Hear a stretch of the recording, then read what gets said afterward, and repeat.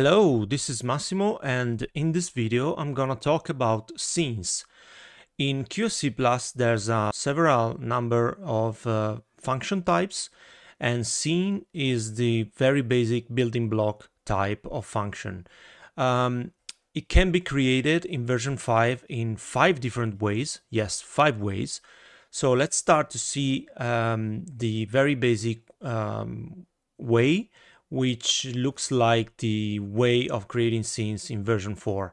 So first of all, I'm gonna select some fixtures from the preview. I can select them manually like this, or I can basically select the group that I created before.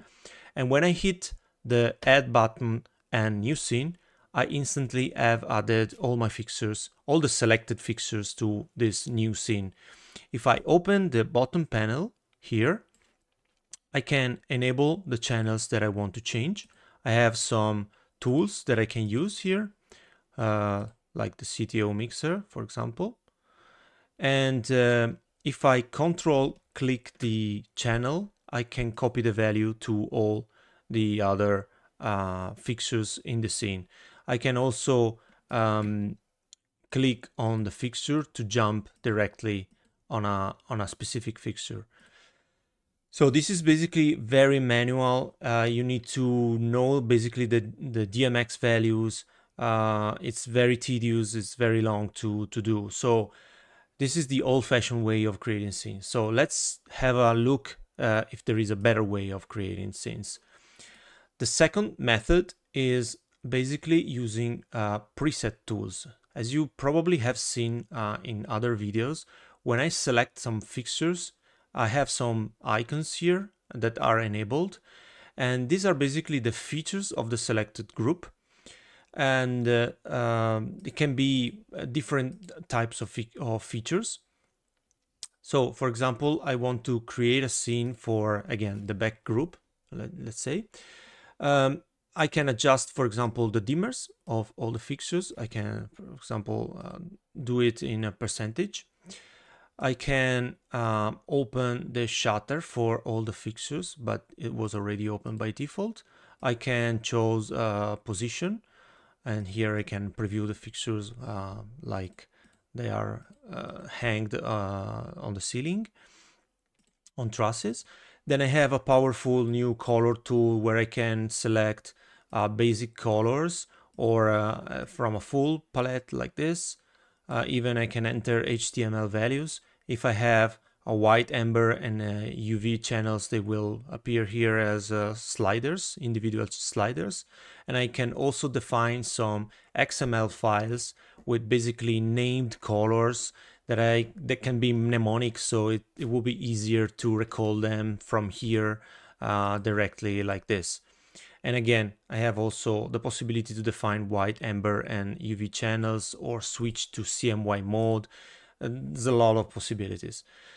And then again, I have my color wheels represented from the fixture, and then I have all the gobble wheels, and here you can actually see how important is to do good fixture definitions, because here you have instant access to all the wheels, the features of the fixture very instantly, like this.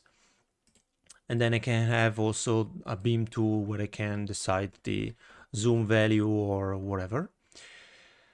So once I have created all my scene, I can work also in the 3D preview, for example. I'm not happy about the pan value.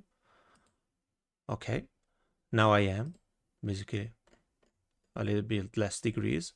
Okay, once you are happy about the look and feel you've created, the scene you've created, you can use this guy here. As you can see, the number indicates how many channels basically I have touched on all my fixtures. So I have 8 fixtures. Basically, I have touched 11 channels for each fixture. If I select less fixtures, the number change, because it will act on just the selected fixtures. So I can select all my 8 fixtures, open this big pop-up here.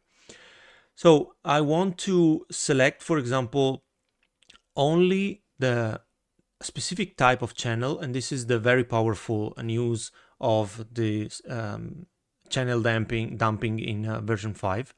So for example, I want to create a scene only about dimmers. I can do this. I dump only the selected fixtures, and for example, I can do this, dimmer at 75. Okay, and a new scene is created, and I have my dimmers at 75%. The cool thing is that if I select again the fixtures, I can continue to create scenes. Like I want pan and tilt, so I want position front, for example. Okay, and then I will dump again. For example, shutter open, and then I can dump again, and I will have my color, which was like light blue, something like that.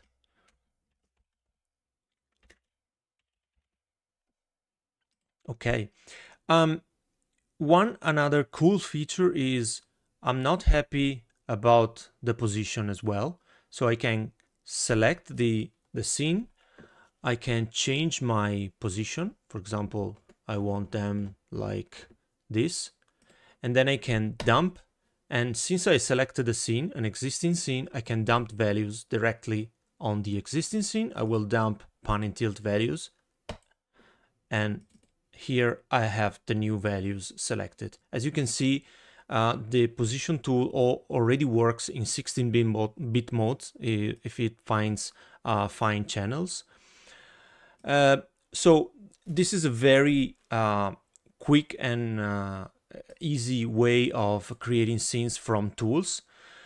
I have also, when I basically switch to another group of fixtures, I can reset everything like this.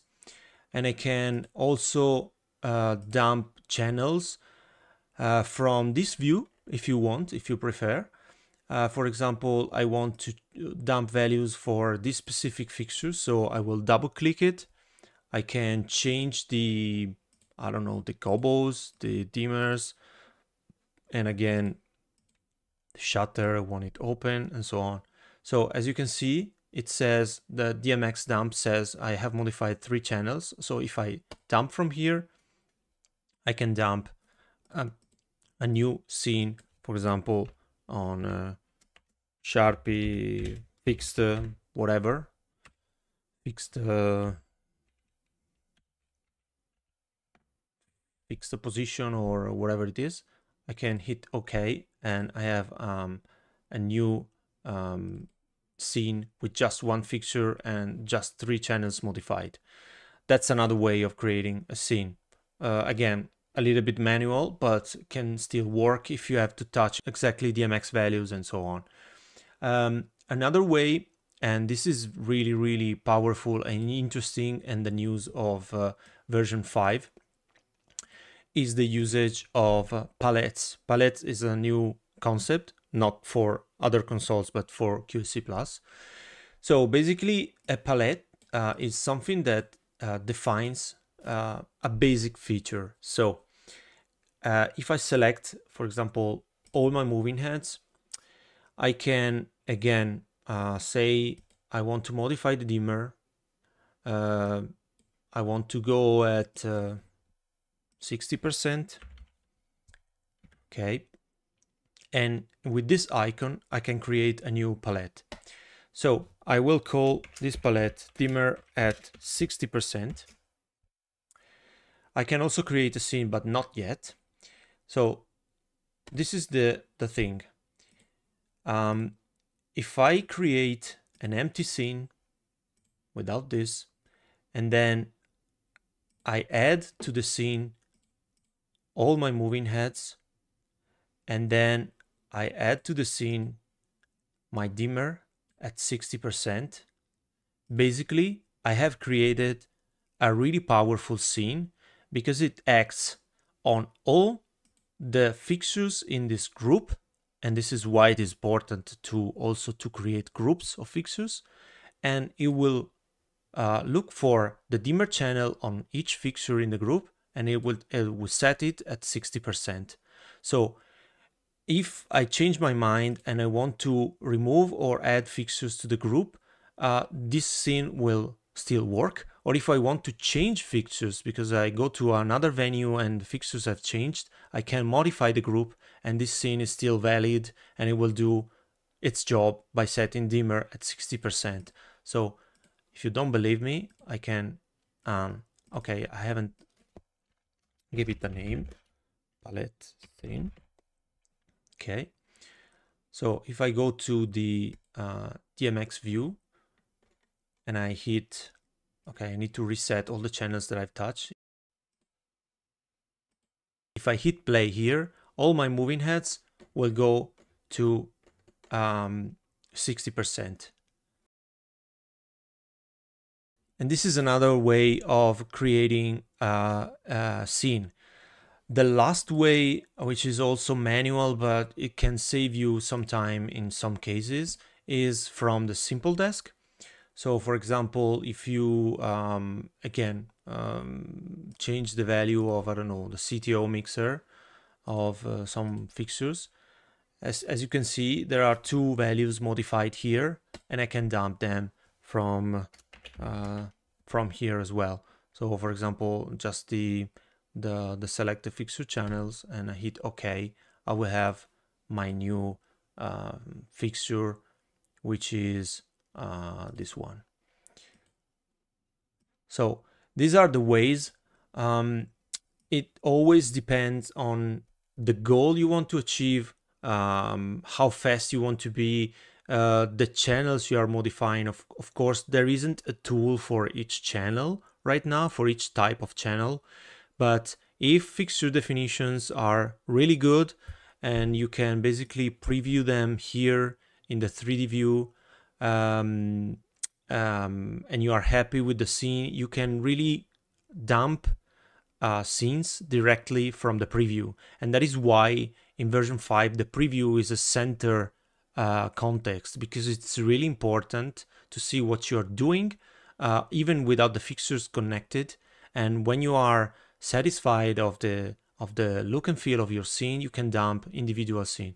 I will explain also why I have dumped, and this is the good way of creating a light show, why I have dumped all my features in separated scenes. Because when you create a modular show, you will need separated features so you can group them together with another function called collection, but I will explain it later.